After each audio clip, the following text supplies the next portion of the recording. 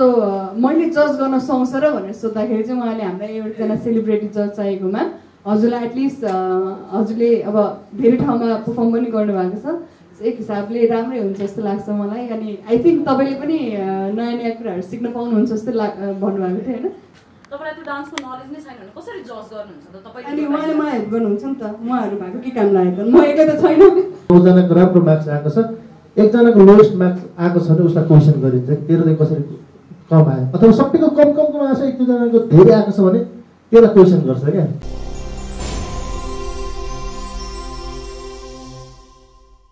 देख्न पाउँदा कतिको एक्साइटेड हुन्छ हजुर? हेलो नमस्ते, थ्याङ्क यू सो मच। म चाहिँ मेरो त नाम वर्षा भन्दा पनि जहाँ पनि ढिला पुग्ने नाम हुन लागिसक्यो होइन, पङ्क्चुअल नहुने मान्छे भने जस्तो।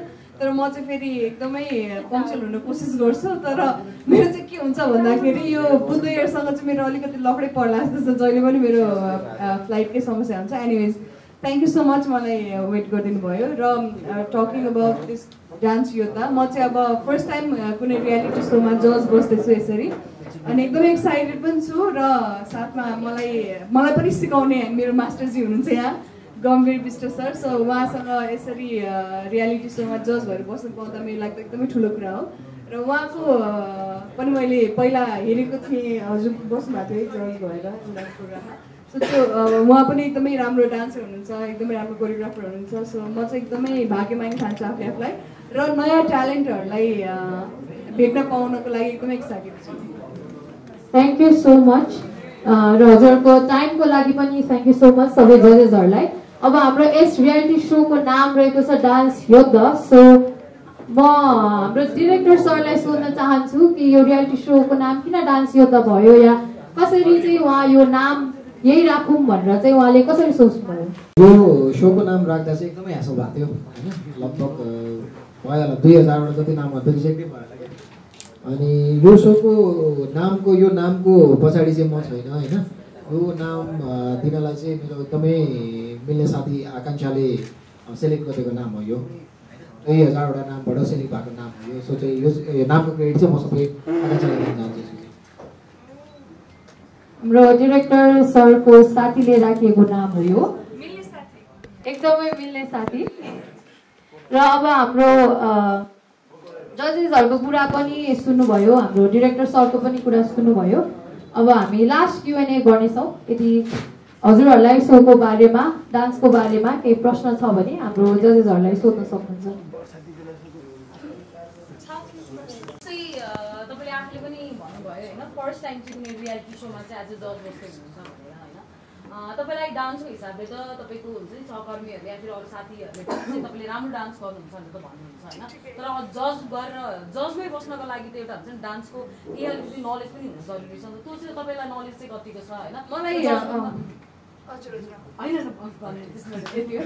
मलाई चाहिँ अब मैले उहाँहरूलाई पनि सुरुमा मलाई अप्रोच गर्न आउँदाखेरि मैले हाम्रो डिरेक्टरहरूलाई पनि भनेको थिएँ, मलाई चाहिँ सायद जतिजना हाम्रो जज हुनुहुन्छ 2 जना जज उहाँहरू एकदमै राम्रो पर्फर्मर्सहरू पनि हुनुहुन्छ, एकदमै राम्रो कोरियोग्राफर हुनुहुन्छ होइन। सो मैले जज गर्न सक्छ र भनेर सोद्धाखेरि चाहिँ उहाँले हामीलाई एकजना सेलिब्रिटी जज चाहिएकोमा हजुरलाई एटलिस्ट हजुरले अब धेरै ठाउँमा पर्फर्म पनि गर्नुभएको छ, एक हिसाबले राम्रै हुन्छ जस्तो लाग्छ मलाई। अनि आई थिङ्क तपाईँले पनि नयाँ नयाँ कुराहरू सिक्न पाउनुहुन्छ जस्तो भन्नुभएको थियो होइन। सो त्यो हिसाबले यसो सोच्दाखेरि त यो त मेरो लागि लर्निङ प्रोसेस पनि हो। जज भन्नाले मैले एकदमै सबैलाई खत्रै जज गर्छु भन्न त खोजेको होइन, तर मेरो लागि नयाँ स्टेप हो जुन चाहिँ मैले चालिरहेको छु। र आई थिङ्क मलाई सपोर्ट हुन्छ जस्तो लाग्छ सरहरूबाट।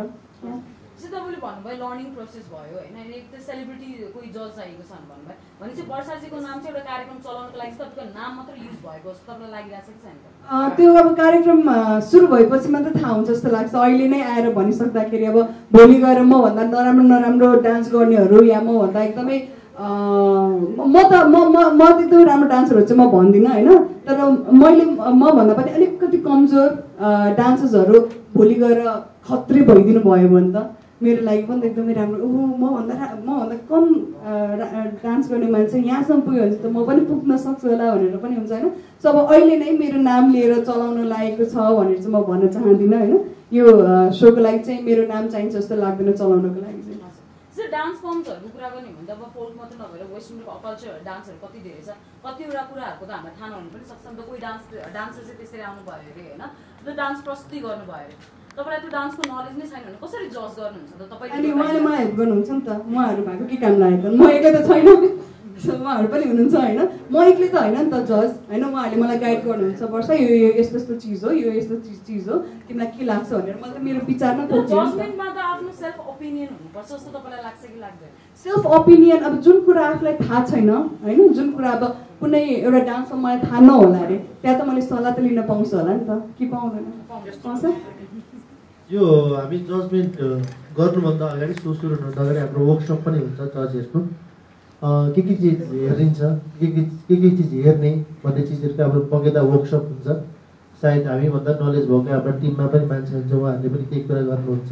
र तपाईँलाई भन्नुपर्दाखेरि फेरि जज इन्टरनेसनल लेभलमा जस्तो एचएचआई भन्छ होइन, हिपहप इन्टरनेसनल, त्यसमा चाहिँ तपाईँले डान्सै नगरेको मान्छे जज बस्न पाइन्छ वर्कसप लिएको छ भने। जस्तो मैले पनि वर्कसप लिएको छु, म सँगसँगै शुभम भुजेलले पनि वर्कसप लिनु भएको छ एचएचआईको।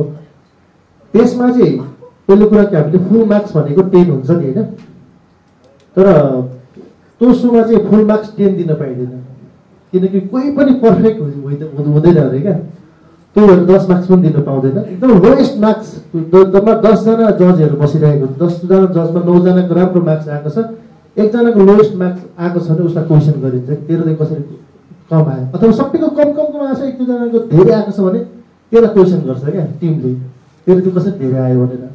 र त्यसमा चाहिँ पोइन्ट हेरिन्छ, जस्तो तपाईँको सबै डिटेलिङ हेरिन्छ क्या, तपाईँको हरेकमा कसैमा 2.5 छुट्याएको हुन्छ, कसैमा 1 छुट्याएको हुन्छ, कसैमा 0.5 पनि छुट्याएको हुन्छ क्या मार्क्स दिँदाखेरि।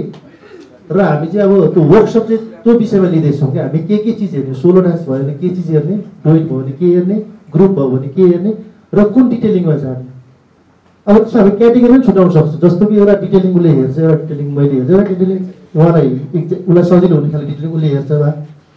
र त्यसको लागि चाहिँ बगैँचा हामी वर्कसपमा बसेर यस्तो यस्तो किसिमको डान्स फर्महरू आउन सक्छ, यस्तो यस्तो किसिमको डान्सहरू आउन सक्छ, यसलाई यसरी जजमेन्ट गर्नुपर्छ भनेर बगैँचा हामी सल्लाह गरेर, किन हाम्रो टिममै पनि लगभग डान्स फिल्डकै सबैजना हुनुहुन्छ र हामी बगैँचा बसेर त्यसलाई, किनकि हाम्रो च्यालेन्ज के छ, सबैभन्दा ठुलो च्यालेन्ज भोटिङ छैन, 3जनाको निर्णयले विनर बनाउनु पर्ने छ।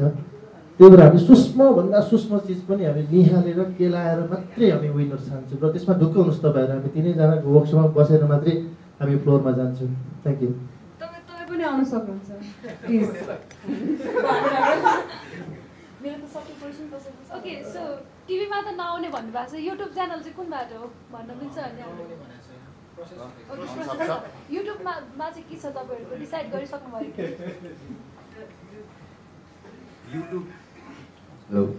युट्युबमा पनि हाम्रो अघि भनिहाल्नुभयो तपाईँहरूले, केही फिक्स छैन किन एनाउन्समेन्ट गरेको भन्ने क्वेसन हो।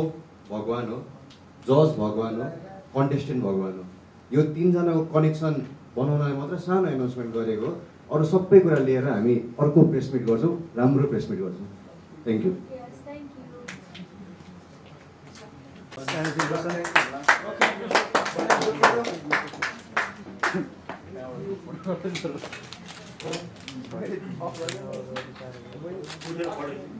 Thank you.